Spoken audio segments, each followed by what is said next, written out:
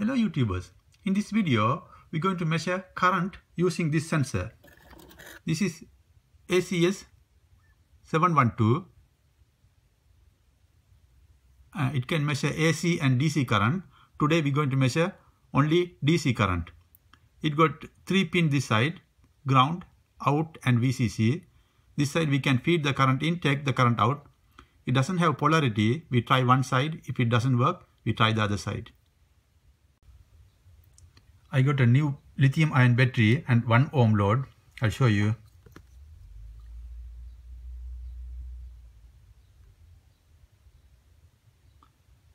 It's rated 100 watt and it's about 3.5 volt. So when I connect here, I should have about 3 amp, about 3.5 amp or something.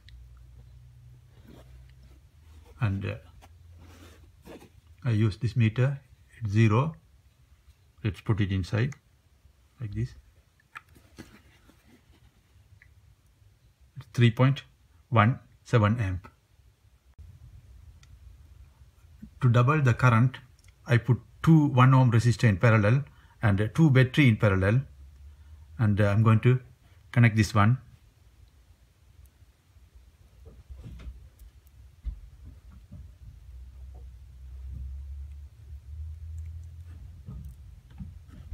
Put this one inside.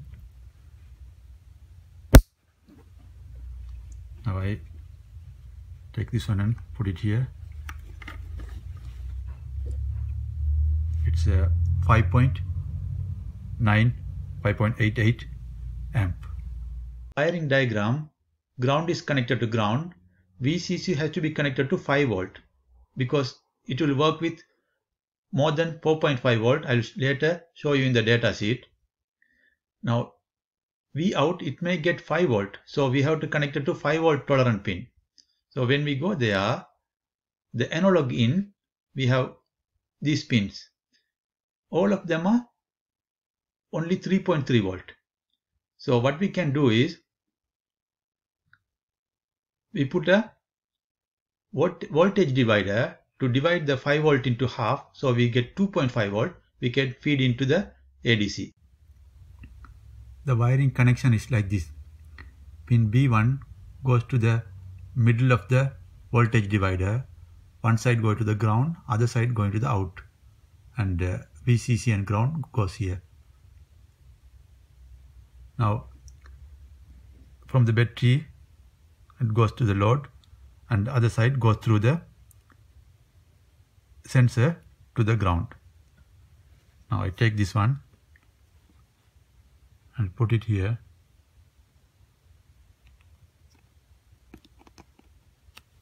Like this, and then we can tighten this up.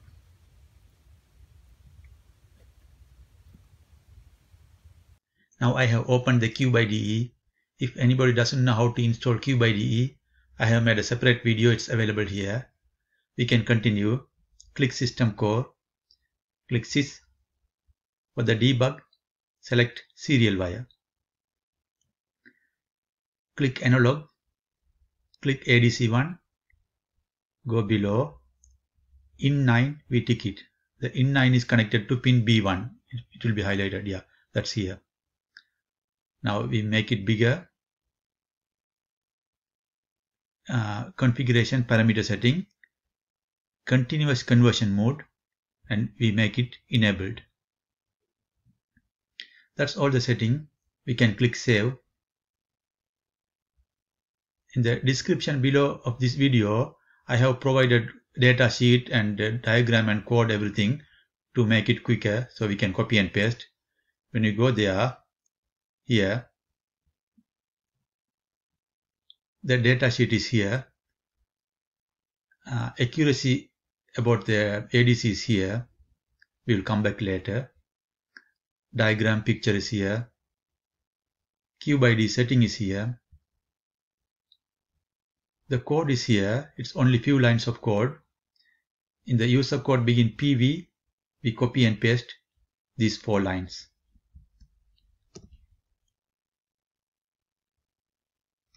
So code begin PV, that's here, we paste it. in user code begin2, we copy and paste this one.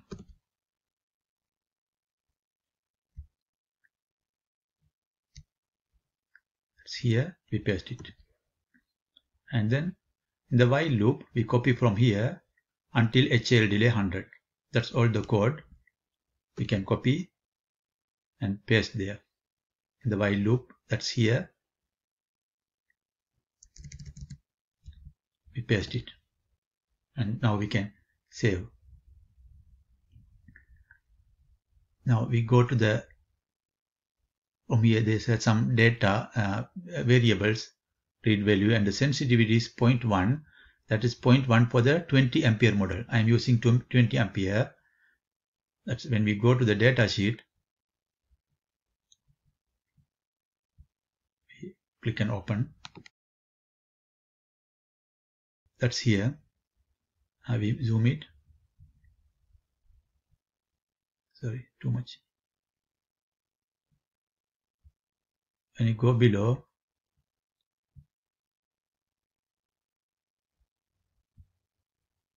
they have 5 ampere model, 20 ampere model, 30 ampere. For the 20 ampere, the sensitivity is 100 milliamp, so millivolt for amp.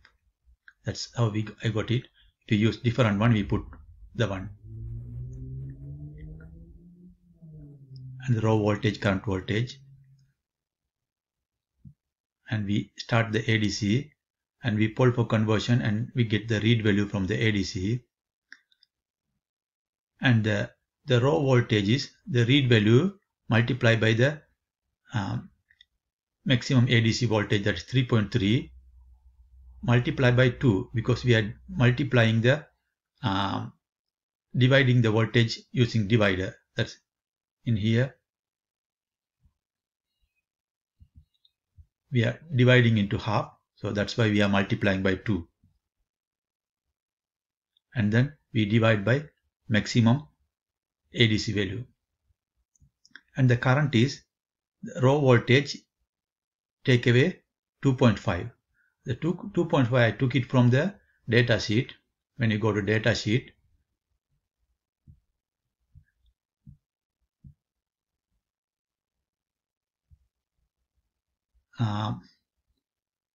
zero current output voltage is half of the VCC. So VCC is 5 volt. That's half is 2.5 volt. And I also want to show you the supply voltage VCC. I told you I will show you that's typically 5 volt and minimum is 4.5, maximum 5 volt. That's why we supplied 5 volt to the VCC. That's how we get the current. That's all. We can now, instead of uploading the code, we use the debug to see the live expression. For the debug probe, I use OpenOCD. It will work with the original board, also with the clone board. Click Show Generator option. Go below.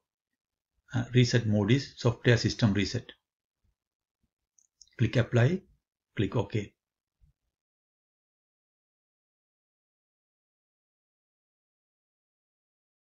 Click the live expression, the button with the reading glass on it. Click it and we put the value. This one is already there. Otherwise we copy and paste. And the raw voltage, and we copy and paste there.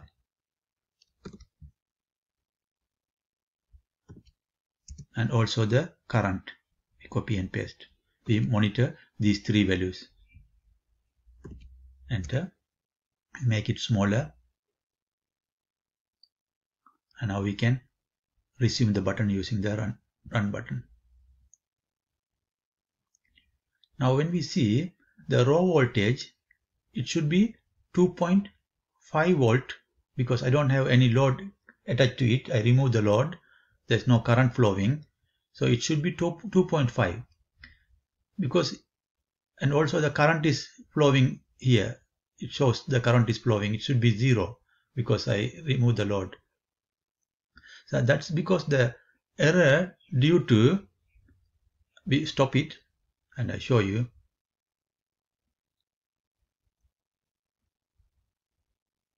because these two resistors, we are dividing the voltage to get the half voltage. This one have 5 to 10% tolerance, and this one also have 5 to 10% tolerance. So there is a tolerance, so there will be error on it.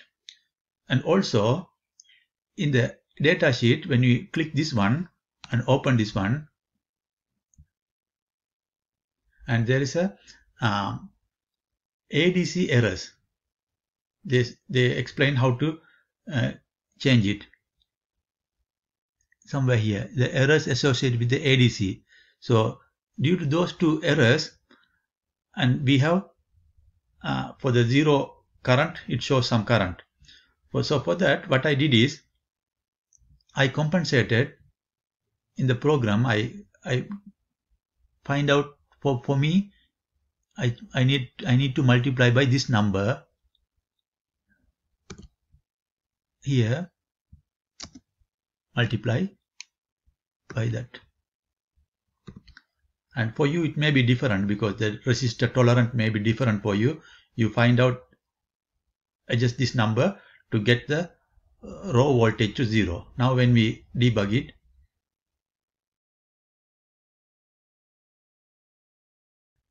and resume, now it's a 2.5 volt and the current is very close to 0. Now I'm going to connect the load. I'm going to connect one battery and one resistor. It's about 3.4 amp. Still there is some tolerance.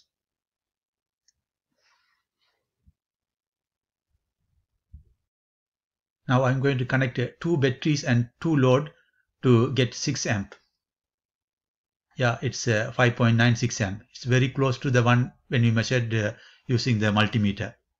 Thank you very much for watching. If you have any question, write down in the comment section below. I try to answer as much as I can. Thank you. Bye.